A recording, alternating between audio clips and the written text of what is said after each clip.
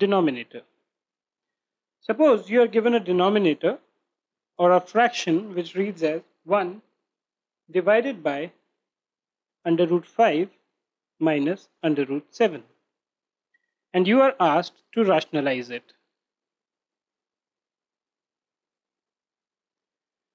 As I told you in the earlier video, whenever you are given any kind of a denominator, you need to see what is the pattern of that denominator.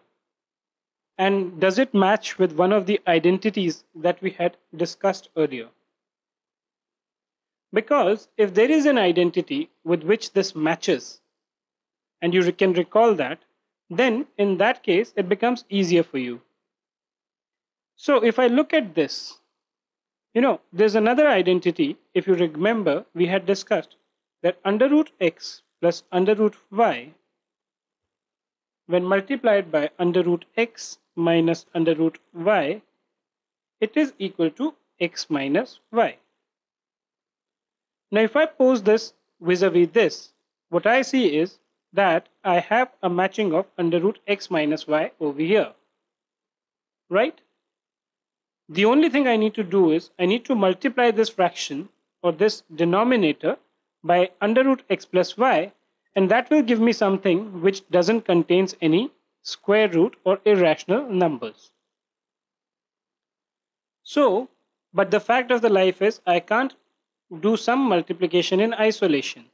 So I multiply this by 1, or if you want to replace this, I can also replace 1 by what? By under root 5 plus under root 7 divided by under root 5 plus under root 7. This is also equal to 1 only. Now here if I see, I've got a parenthesis which is matching with this x minus y, x minus y, x plus y, x plus y.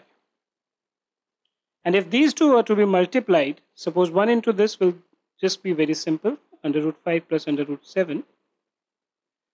This is similar to this. So this will give me 5 minus 7, or minus under root 5 plus under root 7 divided by 2. 5 minus 7 is minus 2, so you can take 2 here and take minus as the whole sign. So again, by doing this, I have rationalized the denominator.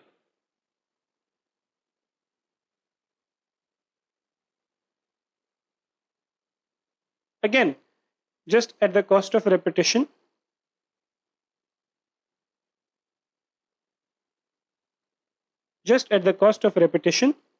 the solution lies in identifying which of the identities we had discussed earlier match with the denominator. Once you have done that, then it becomes fairly easy to rationalize this.